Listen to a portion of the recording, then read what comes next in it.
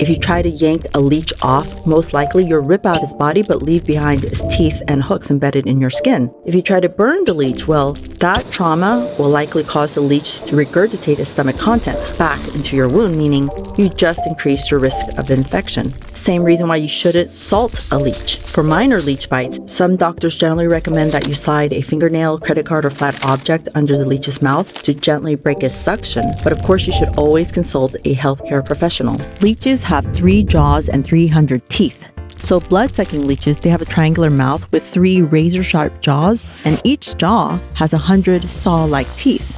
And each jaw will move back and forth in a sawing motion, and since the 3 jaws cut at different angles, they create a Y-shaped wound. That Y shape is advantageous because it exposes more capillaries so it can get out more blood from you, but also it prevents your body from clotting quickly. After reattaching a severed finger, a doctor might attach a medicinal leech. And the purpose is, after surgery, blood can pool in certain areas and block circulation, but the leech can help draw out excessive blood and prevent dangerous swelling. But also, the leech's saliva contains an anticoagulant that helps keep the blood flowing, which helps prevent tissue death.